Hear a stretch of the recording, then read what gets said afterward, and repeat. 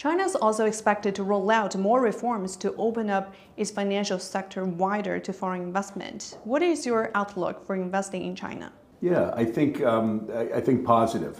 We see those areas that Premier Li outlined as good investment opportunities. Especially around e-commerce, around the consumer, around healthcare, and clean technology.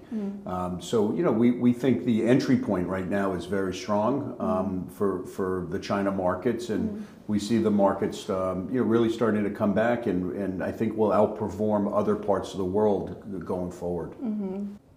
Policy-wise, what do you hope to see? Yeah, I think it's important that there's clarity around the policies, for global investors. I think there's also a lot of money on the sidelines, both here in China but also globally, that is looking to come back into the markets. And I think they need some positive signals and clarity around policy. But we believe that there'll be very strong asset flows coming back into the market. Do you think China's message is loud and clear to attract these capital? I think it's getting clearer now, and it's events like this are very helpful. But I think it's the second largest economy in the world.